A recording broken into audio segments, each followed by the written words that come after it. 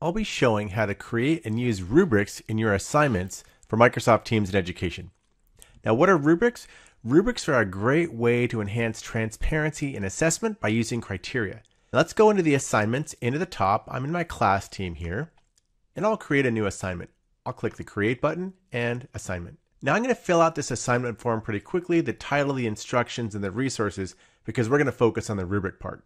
Okay, so my science project assignment is filled out, and now it's ready to add the rubric. So I'm going to go down here and click Add Rubric. Now I don't have any rubrics right now, and I'm going to create a new one. Now first off, we'll give the title. So this is my science project. I'll enter a description. Okay, and this is where it gets interesting. The grading criteria. So first off, I'll have a description, and then I can have different criteria across these columns. So in this case, I might have excellent, good, fair, or poor. Now, if I want to use points, I could do that too. And I'm going to go to the upper right and click on points. And now you can see there's points I could assign for each of those columns, and I could customize this. If I want to add another row, I click on plus, and I could add another row to fill out, and a couple of rows here. I could even duplicate a row. So this little button here is to copy a row. What I'm going to do now is jump and fill out my rubric really quick. Now you can see I've filled out the rubric, and I've got 4 criteria: experimental design, scientific results, data collection, and verbal expression. And each of the columns for excellent, good, fair, and poor describe exactly what the criteria are, which is great for students. Let's say I want to have experimental design be worth 40% and scientific results only worth 10%. I can do that.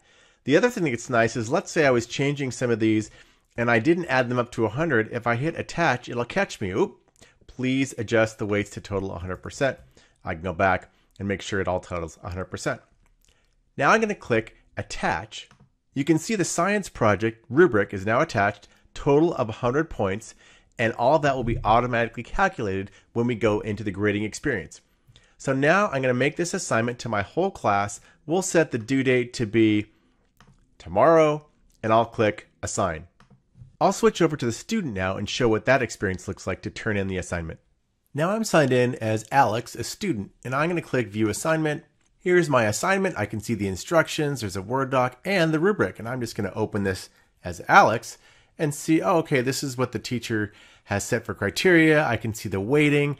Very, very helpful. Okay, now I'm going to go and work on my assignment, and really quick, I'm going to come back and add my work. Okay, I've added my work as a student, and now I'm going to turn in my project turn in. Now we'll switch back to the educator and show how grading with a rubric looks in Teams assignments. I'm signed back in as Kara, the educator, and I'm going to go to assignments here, and I'm going to open up that assignment that I'd made. I can see 1 of 7 has been turned in, and Alex down here turned his in. I click on Alex right here, and now we're in the speed grader view. I can see the project turned in over here on the left. And on the right, you can notice there's this rubric that's been attached. I'll click Science Project. This is the compact view. So I can go through and select different criteria. If I drop this down, I can see the next criteria. And maybe I give them 3 on this. I drop this down, and I can keep going. Now what happens is it automatically totals the points above based on those weightings that I set, which is really nice. Now I'm going to click Done in the compact mode. If you want to go to the broader, bigger mode, I click this little pop out here. Now I can see the entire rubric. Again, I can go through and select the different points really fast and quick, which is nice. I can also give feedback on each criteria. So I can say excellent work, and I can give things down here. So it's nice to have that pop out. I'll click Done. I can also give feedback here for the overall project, and then I can click Return. Click Close. That's a quick tour of rubrics in Microsoft Teams assignments, and this will help increase transparency in assessments. If you found this video useful, and you want to make sure you get all of my latest quick tip updates, subscribe to my YouTube channel and ring the bell to get the notification.